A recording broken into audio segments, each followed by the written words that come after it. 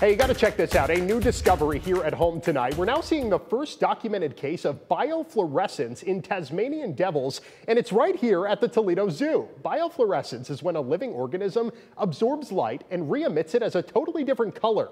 The Tasmanian devil, as you can see here, shows it as blue light around their snout, their eyes, and inner ear. Although it's unclear as to why they're doing it, we do know some species use it to attract mates and even as camouflage.